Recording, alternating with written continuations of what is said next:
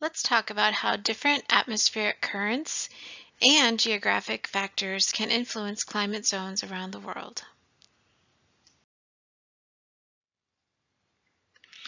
Global convection currents, the rain shadow effect, and other geographic factors make precipitation around the globe very uneven. On this chart, the white and yellow areas receive fairly low levels of precipitation as compared to the blue areas on the global chart, which receive fairly high levels of precipitation. And then the green is somewhat in between. So on this map, we see that the white and yellow areas would include places such as Northern Africa, Northern Asia, and then Western United States. These areas all receive fairly low levels of precipitation compared to the other areas that are in blue, such as much of South America and Southern Africa, and much of Europe, which receive fairly high levels of precipitation. So this map is nice because it allows us to visualize the tropical regions on our globe, which tend to be near the equator, that band around the equator, and the subtropic areas, which are yellow or white on this chart. NASA Earth Observatory has many different atmospheric parameters that they measure, and from these measurements they generate these lovely movies for our entertainment and education. So on these flattened Earth images, so note the Earth is not flat, but these are globes that have been flattened out. On the left, we can see the land surface temperatures on the globe, and then on the globe on the right, we see again the precipitation. And so I will play the movie. And on this movie, we can watch the blue rain belt and the dry white regions, and that's moving up and down as we go through the seasons. So you can see as the northern hemisphere warms up and turns more pink in the summer, that's when the blue rain belt also moves up into the northern hemisphere. And that's what brings those monsoon rainfalls in the summer months in the northern hemisphere.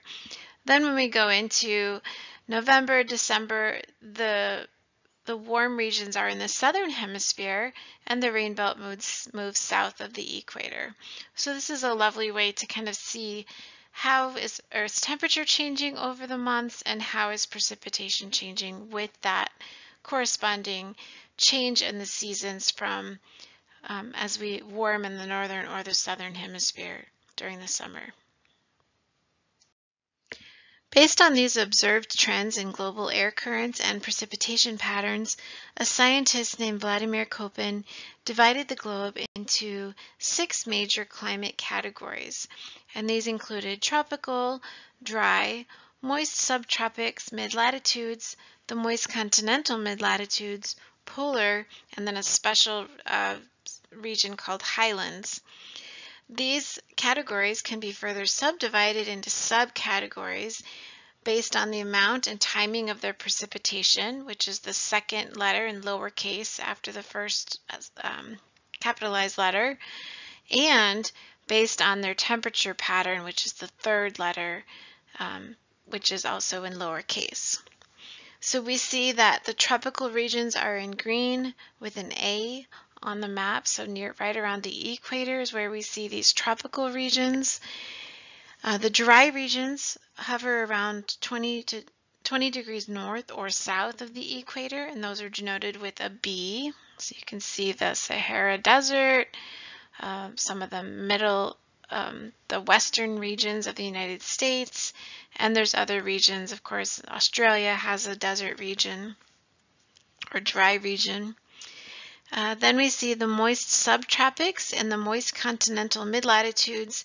These span from as low as 20 degrees north or south of the equator all the way up to 60 degrees north or south of the equator, and these are designated with letters C or D. So you can see these hover around the 40-degree latitude line all the way up to almost 60, or actually up to 60. And then when you get north or south of about 65-70 degrees latitude, that's when you enter the polar regions, and these are denoted with the letter E, and they are pink on the graph. Finally, the highlands regions, which are H, you don't really see these on the global map because these are smaller microclimates when you're looking at a global scale, and these occur when you have mountainous regions. We will start at the equator, looking at the tropical climate category, which extends from the equator to about 20 degrees north or south. This region has very steady, constant temperatures that are warm but never super hot or super cold. They average around 64 degrees Fahrenheit or 18 degrees Celsius year-round. And it tends to be pretty rainy, as we would expect in the tropics. So they get more than 59 inches of precipitation a year. And this would include regions such as Central America and Northern South America, and then some of those tropic bands in Africa and Asia. The dry regions on Earth tend to extend from 20 degrees to 35 degrees north or south of the equator. In these regions, we see that evaporation from soil surfaces and transpiration from plants can equal or exceed precipitation, which causes them to be dry. These areas often include large continental regions that are surrounded by mountains, and so they are subject to the rain shadow effect. And they include, in the United States, areas like Arizona, Nevada, California's Death Valley. And then if we look globally, they also include regions such as the Tibetan Plateau, which is an example of a dry region that isn't hot. It's a colder dry region. And other places like Australia have large dry areas. Next, we encounter the moist subtropical mid-latitude regions, and these regions tend to be very populated because the weather is pleasant much of the year. So these regions will experience warm and humid summers. They often have convective thunderstorms because of that warm, humid air. And then they have mild winters, but some of them will have cyclones. So it's not all peachy and wonderful. They do extend from about 30 to 50 degrees north and south of the equator. So in the United States, this would be the east and west coasts of the United States. So any of these coastal regions and parts of the middle of the United States.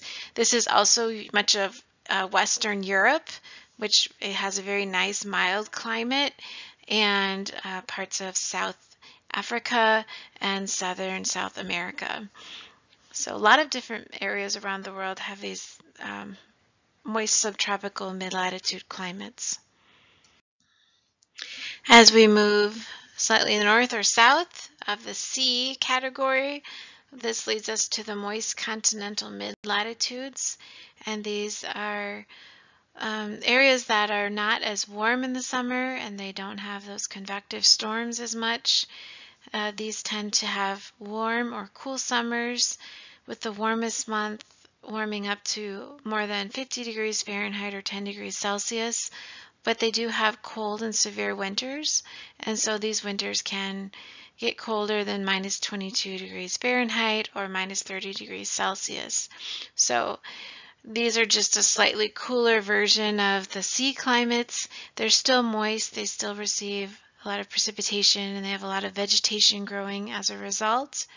And this would include places like Canada, Eastern Europe, Russia, and China as some examples of places with this moist continental mid-latitude area within the boundaries. The polar regions extend from 66 degrees north or south of the equator to the poles. In these areas, we see year-round cold temperatures, but definitely we do see colder temperatures in the winters when there's no daylight for a month or two during the polar winters. The warmest month in the polar regions is typically still less than 50 degrees Fahrenheit or 10 degrees Celsius. And examples of areas that have polar climates would be the northern coast of North America, so that tip of Alaska and Canada, also the northern coast of Europe and Asia. Greenland is in the polar regions, and in the south, Antarctica, of course, is a big polar continent. This friendly image of a penguin and its baby are just here to remind us that although the polar regions are cold, that doesn't mean that they're devoid of life. So there are a lot of marine mammals that make these regions their home, and there's actually a lot of life in these polar regions. So finally, this brings us to our special case, which are these somewhat microclimates called highlands, or also known as alpine regions. So these are unique and they're based on elevation or altitude. So what is the altitude above sea level? So these areas, they are colder regions because they are at high altitudes, not because of the latitude, where are they on Earth? And so we do see in these areas, they tend to get very cold in the winter and they don't get super warm in the summer. They do have sharp changes in climate based on the altitude. So as you travel up, that climate changes very quickly. And this would include places like, well, anywhere really in the Rocky Mountains, the Sierra Nevada mountains in the United States. Tibet, of course, is a huge region, highland region on Earth. And there's many others, the Alps in Europe, for example. So highlands are these unique places that have high altitudes, and that leads to unique climates.